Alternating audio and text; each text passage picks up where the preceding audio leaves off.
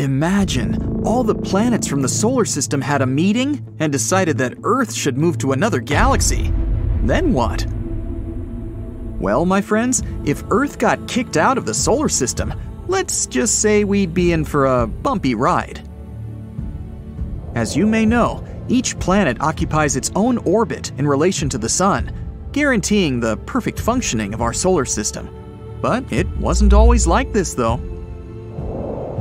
Billions of years ago, planets and asteroids kept constantly bumping into each other.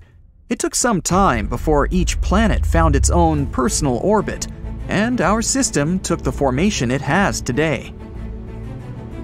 Now, as you may know, the most important organizing factor of the solar system is gravity. Gravity attracts every piece of matter to every other piece of matter in the universe, and the bigger the mass, the bigger the gravity. The Sun makes up 99.75% of all the mass in the solar system.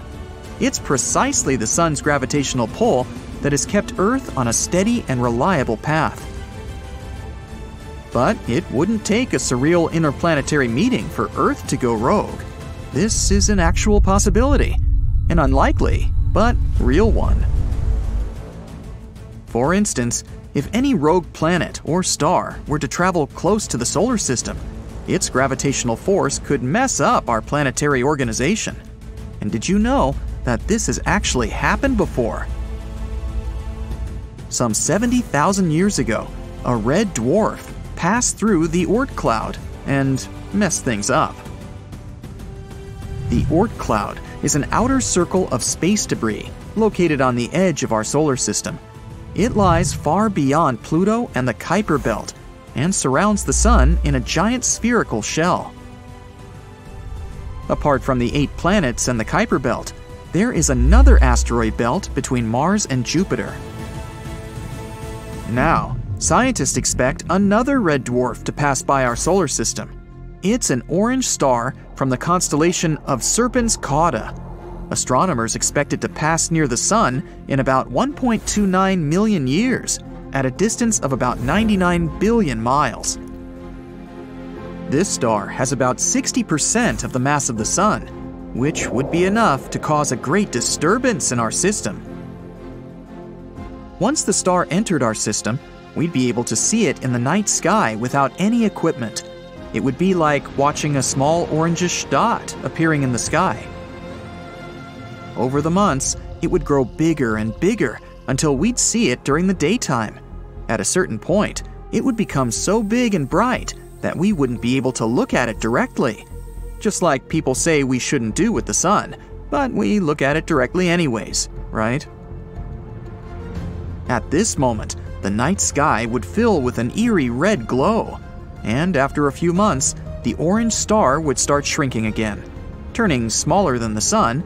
But then, wait, the Sun is turning smaller too. Well, yes. The passing of Gliese 170 took Earth out of its orbit, and its gravitational force pulled us out of our natural alignment. Now the Earth will roam through the solar system until it reaches outer space. So, what would happen with our planet if this were to really happen? First, the Earth would leave what is known as the Goldilocks zone, also known as the habitable zone. It's a rather narrow part of the solar system where human life can thrive. What's its success secret? Water in a liquid state. Astronomers have discovered that Mercury also has water, but only in its northern and southern poles, where light never reaches. Pluto, the dwarf planet at the rear end of the solar system, is 30% water, but much of it is hiding under a thick layer of ice. If the Earth ever did leave its privileged place orbiting the Sun, it would travel around the galaxy at its orbital speed of 67,000 miles per hour. That's 1,000 times faster than a cheetah can run. Pretty fast, huh? So, in about more or less a month, humanity would see the red giant Mars on the horizon. By then, we would be getting around 44% of the sunlight we once had. If someone wanted to begin a new civilization, this would be the perfect moment. With reduced sunlight, it would be more difficult for plants to continue doing photosynthesis, so most of the flora on our planet would begin to perish. A few days after leaving Mars's orbit, our planetary spaceship would face its first challenge, traveling through the asteroid belt. It's a collection of small, rocky, metallic bodies. They're basically leftovers from the Big Bang that created our solar system 4.6 billion years ago. So, in a way, it's almost like we were traveling in time, right? Luckily for us, the distance between one asteroid and the next is about 600,000 miles. So, after passing one asteroid, it might take us a while before running into the next. If we make it through this journey intact, then we'll see the first gas giant in our galaxy, Jupiter.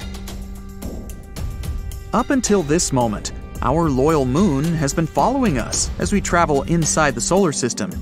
But, Jupiter's huge mass might steal our moon away from us.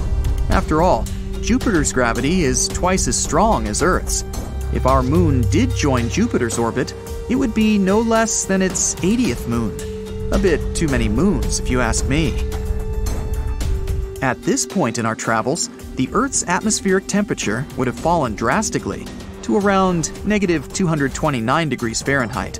So life on Earth would only be possible in very specific places. Most of our planet's water would be frozen at this point, but only on the surface. Thanks to the Earth's core activity, it would heat our oceans from below, allowing heat to escape and maintain some water in the liquid state. In fact, the Earth's core would remain active for billions of years after it has left orbit. In this scenario, microbes living near hydrothermal vents would thrive. But perhaps some life would also be possible near the heat provided by thermal vents above the surface, in places like Yellowstone Park. A great option for humanity would be to build cities deep underground. This would be our best bet if we wanted to keep human life on planet Earth. 10 years after our departure, we would be deep into the interstellar voyage. We'd be over 2.8 billion miles from the Sun. Our solar system would be nothing but a distant memory. If you were still living on Earth at that point, then you'd probably be coexisting with great technological advancements. Humans could build entire underground cities using geothermal energy. Maybe we'd even discover how to turn ice into power and create a sustainable and abundant system for fuel. Ice would also be our main source of water, and by then, the transformation process wouldn't be as expensive. Underground crops would thrive, but some plants would be better than others. Moss, fungi, and algae would be some great alternatives, as they are much easier to farm and grow in large numbers. This would mean that most of our diet would be plant-based, as it might be hard to keep grazing animals under the ground. Humanity could go on living thousands of years this way. If Earth happened to pass by some star with a habitable planet, we might even attempt to make a home on another planet. Spaceflight would become easier without the atmosphere in the way. So, the idea of venturing into other planets would no longer seem too surreal in this scenario. The only thing that we would rather not happen to us is Earth running into a black hole. If that happened, let's just say we'd all be turned into spaghetti. Not literally, but we would go through a process that is called spaghettification. In this case, planet Earth, and everyone still living on it, would be vertically stretched up to the point of, well, vanishing.